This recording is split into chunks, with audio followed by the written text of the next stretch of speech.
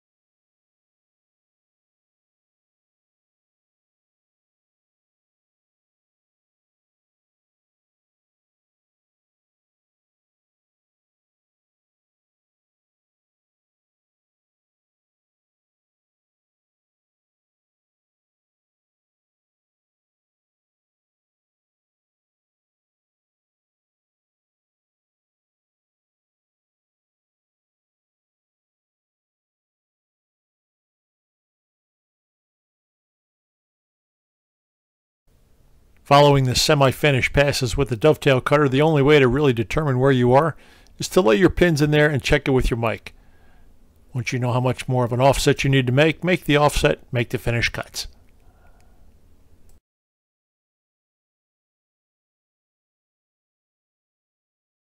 With the V complete, I can now take the square collet block and lay it horizontally in the machine and maintain my vertical reference and center line on the Y-axis.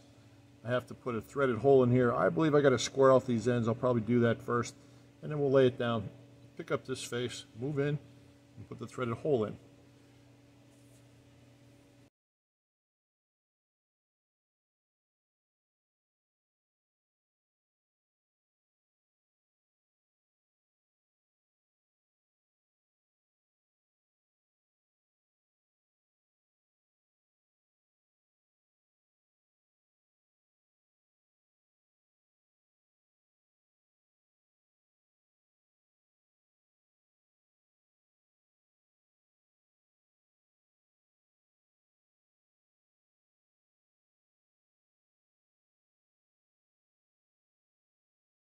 Lay it down, put a threaded hole in it, and back turn the smaller diameter.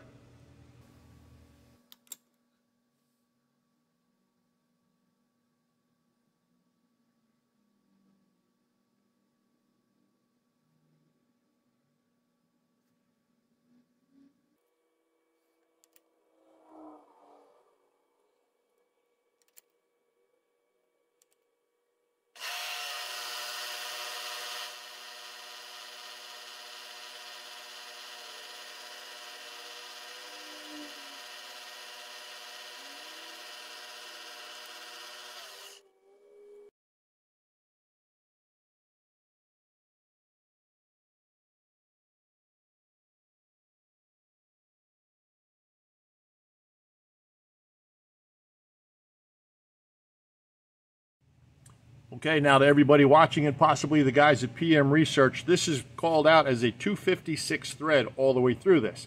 This is a ½ inch long, 0.500 decimal inches, 12.7 millimeters for all you metric people. If your tap does not have sufficient teeth to go all the way through this, run the tap in as far as you can and then counterbore the opposite side. Just make note of what side of the part has the teeth and what side has the counterbore. Make sure that the threaded side goes towards the screw that comes in, and the lead screw should pass through this part without incident. So let's tap it and find out.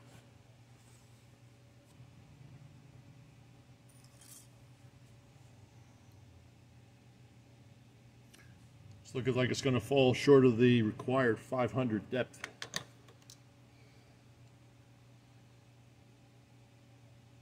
And I'm just being nice. It's definitely going to fall short by about 4 millimeters or more.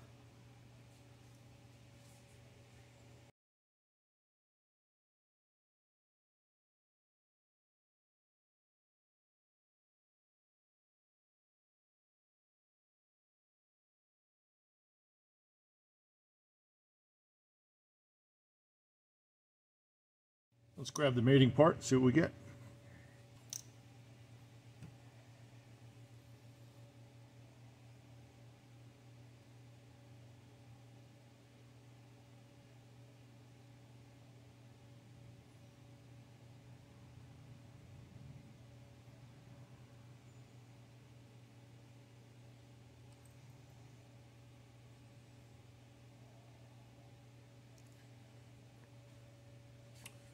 Well, I would say based on the fact that that thread is buried in that part, there is no reason to counterbore the other side. You run out of usable thread before you run out of depth.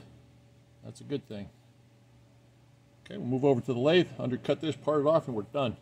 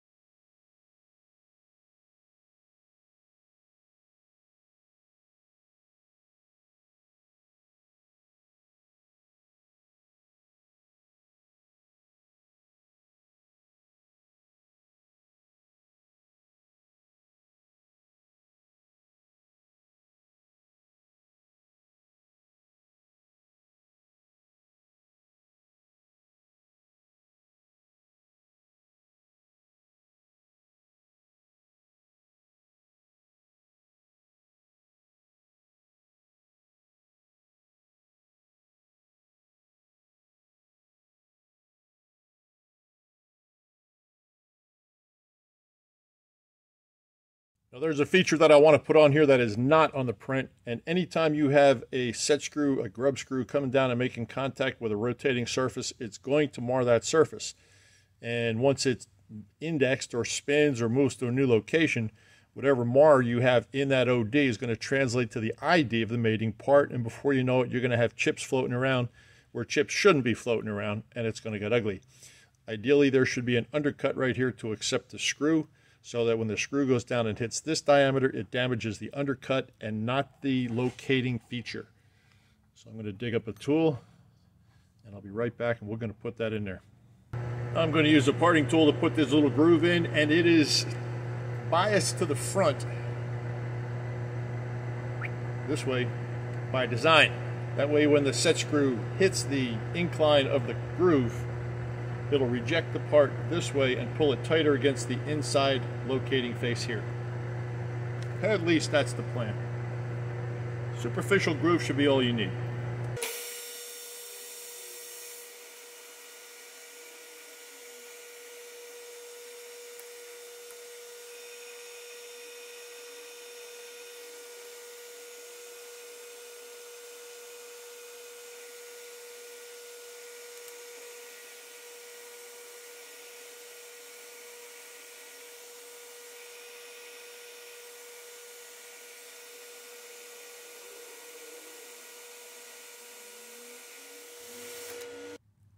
Okay, let's take a look at the part before we move on to the next one.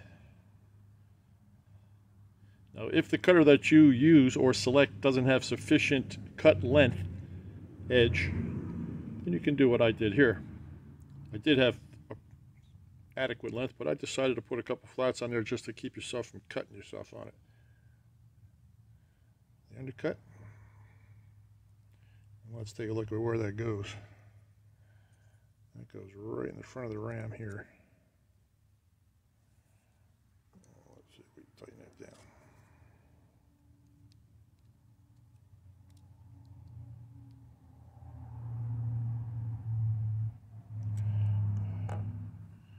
When the screw is secure, it does draw it nice and tight to the face. And it is relatively secure. Now, if you want to adjust this, guess what you have to do to that? Wait for it. Unloosen this screw right here. See that? You hadn't heard that in a while. And this rotates freely. The other benefit to having the undercut is it won't fall out. So guys, I would suggest you put that on your model. That's a really good thing to have. Let's put that in a certain position and give it a little torque. Unloosen it. That's 2. Let's see how close we got to hitting the center of that groove.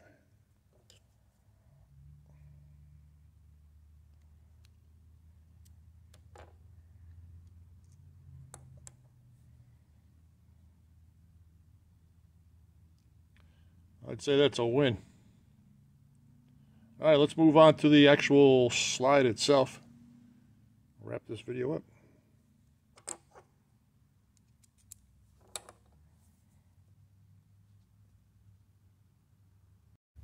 Next piece up, number 16, the tool slide. First feature on the part will be a full-length channel on one side, and that is strictly to relieve some of the stress that's in it for the critical dovetail that goes on the other side. So this is first. I will not put this undercut in, or I will not put this notch in until after the fact. So we're going to put the channel in first, flip it. We'll do all the work from the other side. There's a pocket, there's a dovetail. I guess there's a chamfer on it too. I didn't see that the first time around. All right, here we go. Over to the mill.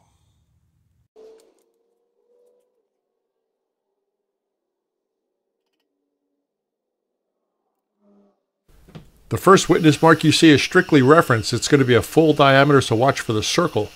I lower the table immediately afterwards and then sweep the part looking for a track. That little straight track at the end is the 0 point for the slot. It's not that the top of the part is inconsistent. I actually moved the table, but it's so slight you really can't see it. Now I'll get close to my finished dimension with everything a couple thousandths away, and to make sure that the cutter has no imminent load on it and will deflect and change what I think I'm getting, I'll dial everything in at the last minute so that the finished cuts are not only in the same direction in a climb cut, but the same load on the tool.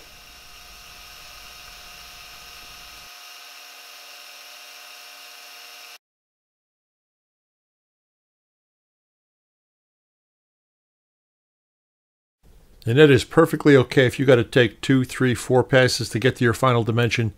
Patience makes a good part. Don't rush it, because you can't undo a mistake easily.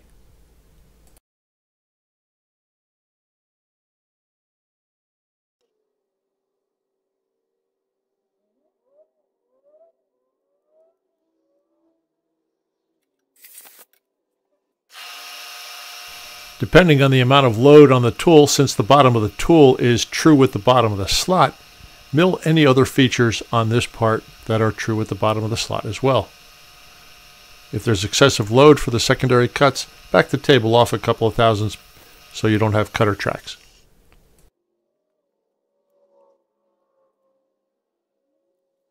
This is the little section that holds the tool bit that rocks back and forth as the ram oscillates across the part. The little part that goes in here. This brass piece is for the vertical adjustment for the depth of cut. Okay, let's flip it over to the back side. The part is inverted and it is sitting on the mating piece that's going to go in that slot that I just cut. So the sides are just a little bit above the parallel. The actual banking surface is that protrusion in the center, that little steel part right by my thumbnail. So I'm going to take a dust cut across the back, form the step that's required, and then I'll do the pocket work for the dovetail. The next few segments will be silent video at a certain accelerated video point. The software does not allow for any type of background noise, so bear with.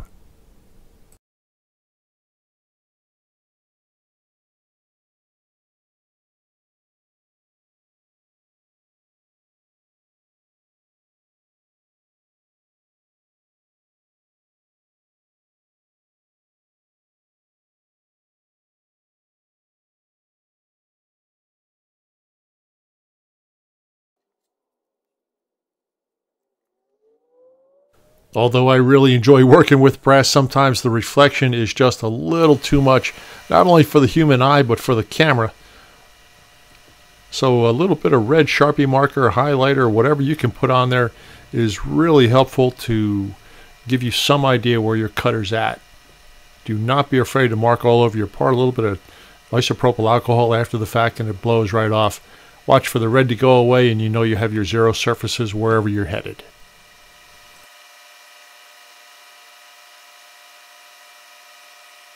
When you're creeping up on a surface, a piece of paper is a good idea. You can stick it in there. It's about 3.5 thousandths thick, or about 1/10 of a millimeter. And when it pulls the paper through, you can just gently tap on the dial, reset everything, and you know you have a zero surface.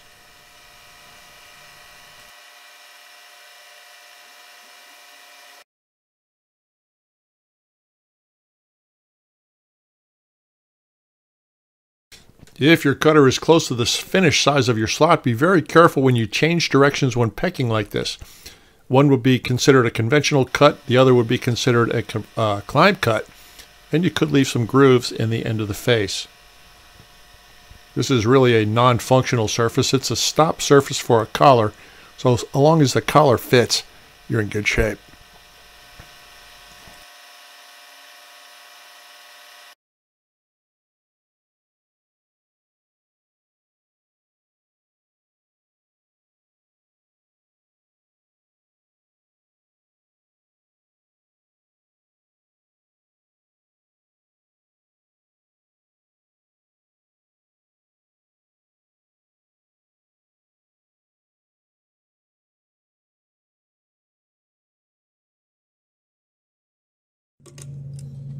The relieved area up here in the front is for a collar that's going to hold the lead screw that comes through here.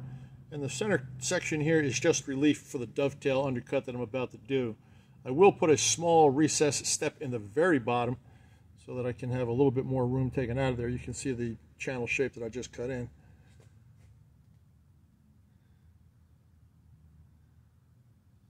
And the reflection is very deceiving. It makes the bottom look twisted, which I hope it's not, but it's yet to be seen. I may unloosen the vice pressure just to see if it's going to pop, and then I'll re-indicate it if need be. Go back in there with the 075 cutter for the bottom. I think I'll do the cutter on the bottom first before I relieve any pressure from this setup. And the cut that I'm about to do will take this bottom chunk right here by my thumbnail, that square bottom, and we'll put another little step in it, and that just relieves some of the pressure off the dovetail cutter that'll go in there afterwards.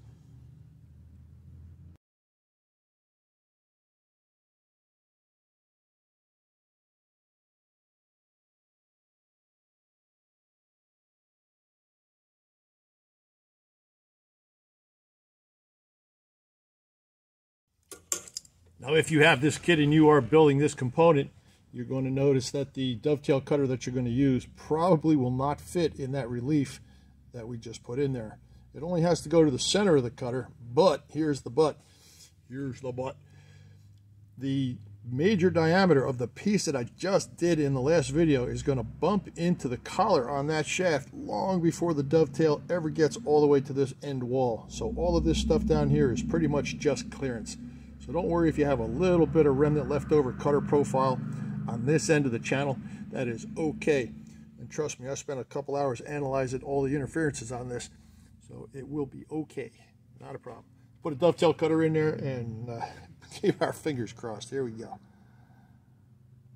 I have a sneaking suspicion that once this cut starts, it is going to get all kinds of sloppy and you're going to lose sight of the cutter.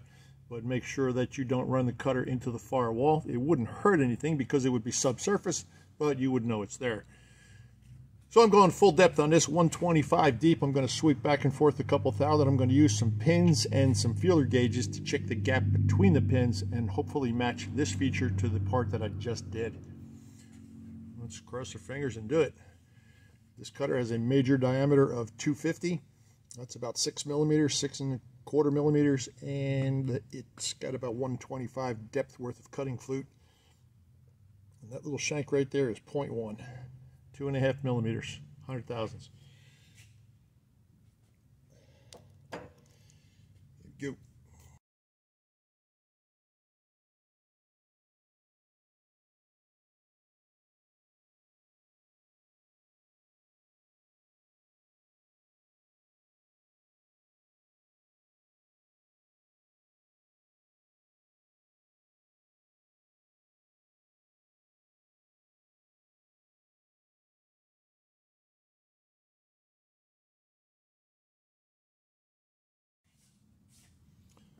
Well, now that'll make your butt pucker. There's no easy way to say that. That first pass is just full cut both ways. One side's climbing, one side is conventional. And I tell you, if you don't hold your breath for the first pass on a cut like that, well, you're just a better man than I.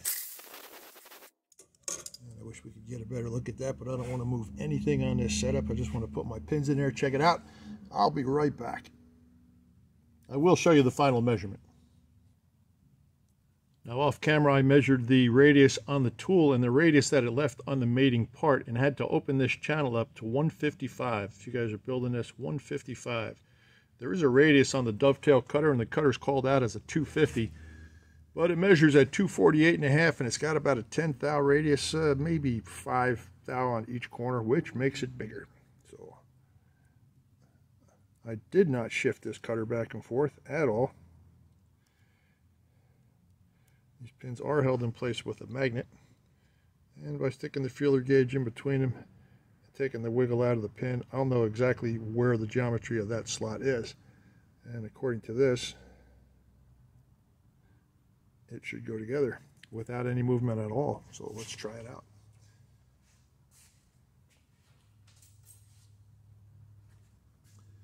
And I mean movement of the cutter, not necessarily movement of the part. I'm expecting this to have a couple of thousandths worth of play that I did not want.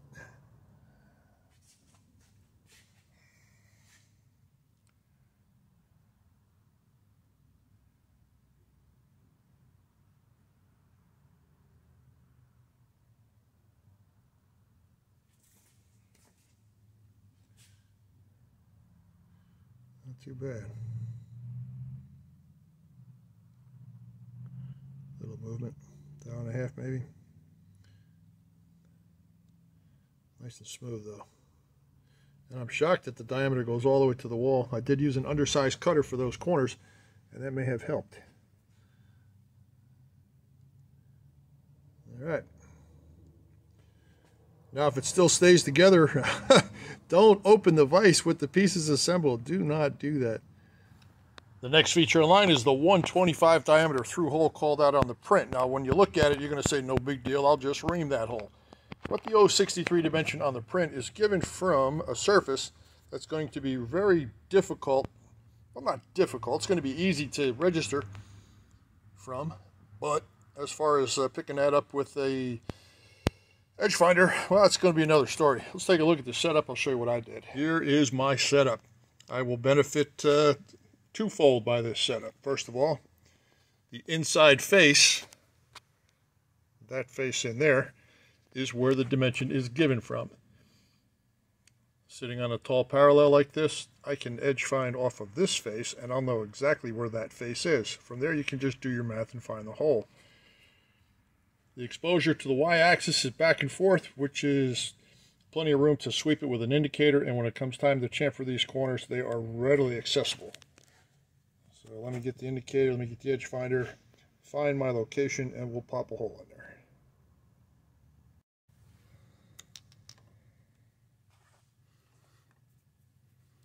And the 0 position was set off camera, so nobody calls me out on that. This is just to demonstrate the sweep technique and the exposure of the part. That would be the X0.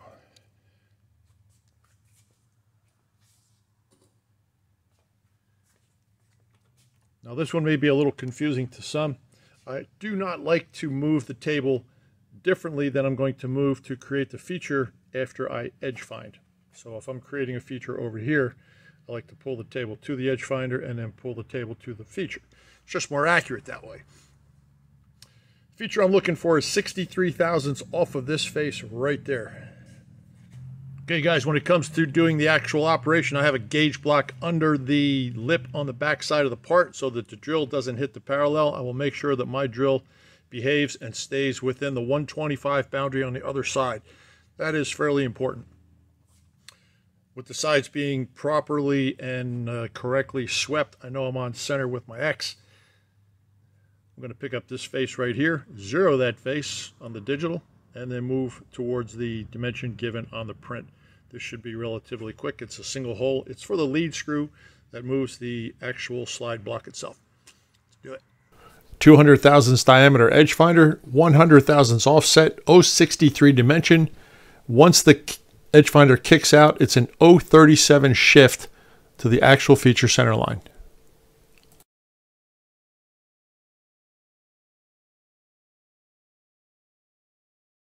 One of the benefits of holding a part in this orientation is you can not only drill the end feature, drill and ream the end feature, but you can put the chamfers on after the fact without ever shifting the part.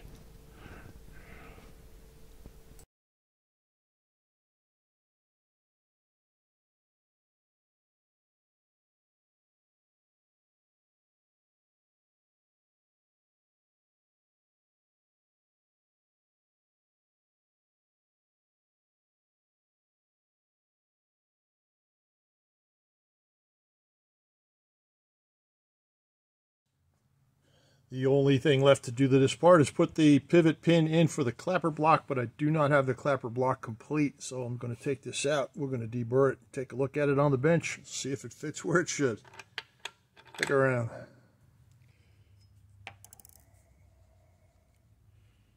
Finished tool slide.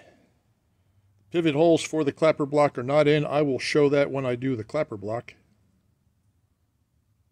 Now this undercut right there, you have to be real sure that the collar that goes in there, and that's the collar that goes in there, fits in that undercut. Because that is the retention feature for the lead screw that goes in there. This goes in there, it passes through the collar, set screw in, the collar goes down in that little detent. So that's the first thing I'm going to do as far as the assembly is concerned. And this is going to be fumble finger time, so I'm going to zoom out and fast forward through this part.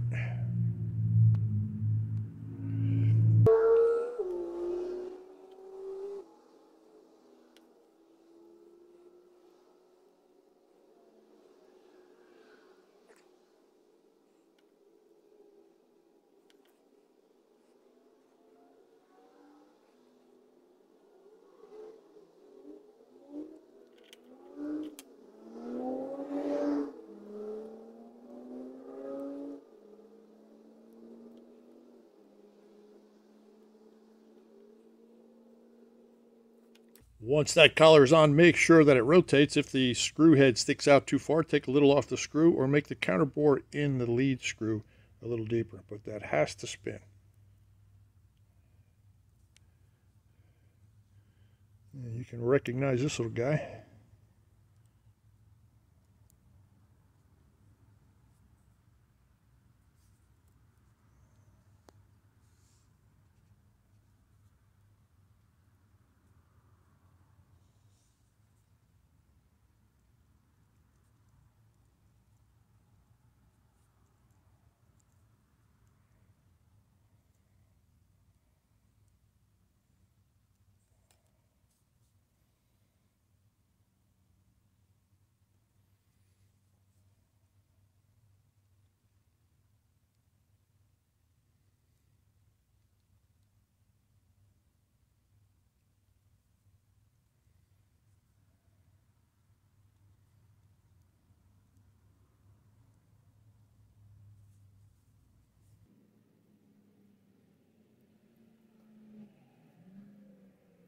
I may have pointed this out earlier in this series, but the shoulder down here on this part here will run into this collar before this gets all the way up. Let's see if that's going to happen. Actually, I think the big diameter hits the collar first. Yep, there you go.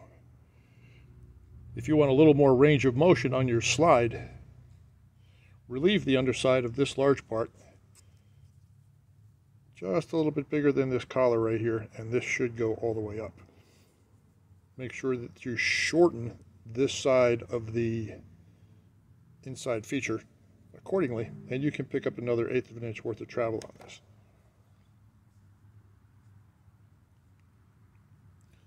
And when all said and done, this guy goes right here.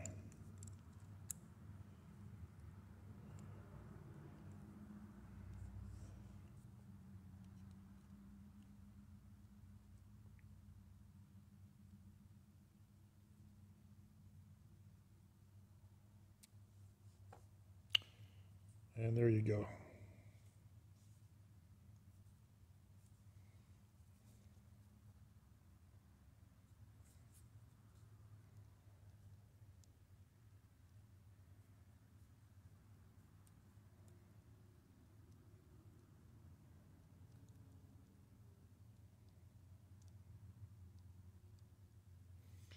The only thing left to do on this assembly is the clapper block that goes right in this little unit here, and the tool post assembly, and this is complete. Hopefully that'll be in the next week-ish before I can present that video.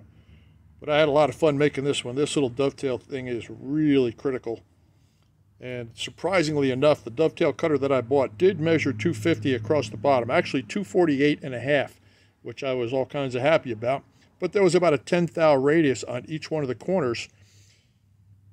And when you did the math, that turned out to be about 258 plus across the very bottom projected edges, and that made the first one too loose. So believe it or not, I mean, who in their right mind would make that part over? Yep, me. So this one was about 3/1000 too wide because I trusted the cutter and I got burned. If you're going to buy a commercial cutter, make sure you check it. Cutter was fantastic. It cut great. The geometry is outstanding, but the tangent diameter or the projected sharp edge diameter is not there. So there you go. Heartbreaker, but scrap pile. Never know when that compressor is going to kick on. Sorry for the lack of continuity in that. I was very much looking forward to doing this. This was a lot of fun. I like working with small dovetails like that. That can be quite challenging. Make sure you come up with a wire dimension or a pin dimension so that you can do it and everything goes together as planned. Handle fit like a glove, looks good on there. And I would say that when all said and done, this little shaper model is probably right on par with the difficulty of the lathe, maybe a little bit more. But that's all I got for you for today. I thank you very much for tuning in. Wherever you are in the world, I hope you are well and happy and safe. This is Joe Pye at Advanced Innovations in Austin, Texas. I'm out.